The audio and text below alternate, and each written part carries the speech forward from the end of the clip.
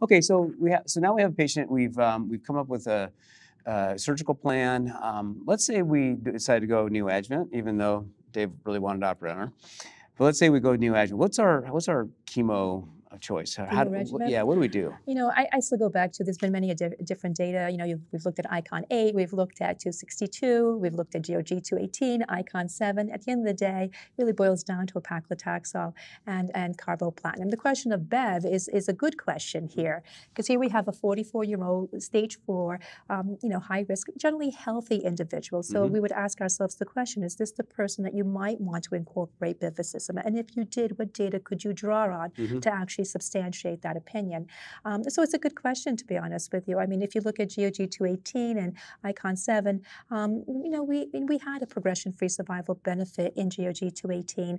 But if you look at more the modified ICON 7 and looked at specific cohorts, for example, you know, suboptimally debugged stage 3 patients, all stage 4 patients, they had a conglomerate of about patient population of about 502 patients, and they did actually see a benefit of bevacizumab in that cohort. So here you have a 44-year-old woman who's young, no other comorbidities by presumption, who we're going to undergo neoadjuvant therapy, despite the fact that maybe the distance of opinions. I can't argue that you know, much. Would you give her the benefit of the doubt of putting Bev, you know, relying and leaning on the data of the modified ICON 7? I don't think it's unreasonable if done right.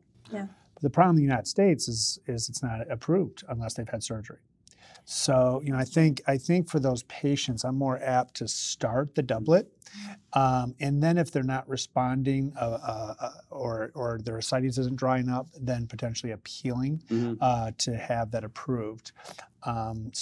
Normally when we do that with neoadjuvant, then we're going to bring the Bev in afterwards. I agree. It gets very complicated in terms of when to start, when to hold. So how many cycles are you really giving in the neoadjuvant setting? Honestly, at the end of the day, you're really looking at 1 or 2 cycles. You might run yourself into more complications than it's worth at the upfront. Understood? So I like what Dave said. I do that often, where I start the chemo, and then if I'm not seeing the benefit that I want, maybe add the bevacizumab. And I would just add the sub-analysis of 218 was pretty compelling, where you saw the stage 4s patients, look similar to stage 3s, and those patients that received the bevacizumab, as far as survival was concerned, all ad hoc and subset and whatnot. But still, you know, you're looking for something, right, to help guide your. But it's a really important point you brought up also, which is you have to give time after the Bev before you take them to surgery. And to make sure you're holding that prior to the cycle. I really like to get them 8 weeks without Bev, but I think 6 weeks is probably more realistic. Yeah, especially every 3 weeks. Right. So how many cycles before? How many cycles after? So, you know, I generally give 3, but, you know, certainly 3 to 4 is reasonable. You know, at that point, you want to take a look. You want to see if you're getting any benefit, because if you're getting past 3 or 4 and you're still not going to be able to take that patient to surgery, the chance that she's going to have a good outcome has really been diminished. And I think in our database, and we look at the 3 versus the 6.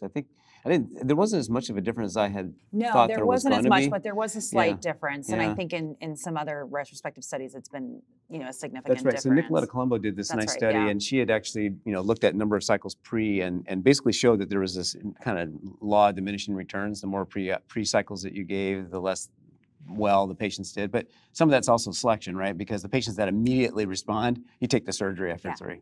Well, somewhat selection, but a take-home point is unless there's a reason, 3 to 4 cycles prior surgery. You know, we're seeing a lot of our patients in consult, but they're already getting 6. They've already had it. Yeah. And so your options are really limited. They have to be evaluated by a GYN oncologist prior to that 3 to 4 cycles to get to the interval debulking.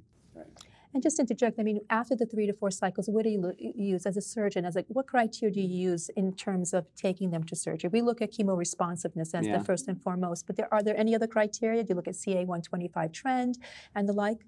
I mean, I think you look at the whole thing. Picture as a whole, yeah. You know, I mean, we tend to use a lot of RECIST just because that's what we do with all the other trials. And so using that type of idea, but that can be difficult because sometimes it's just that peritoneal carcinomatosis that's not really measurable.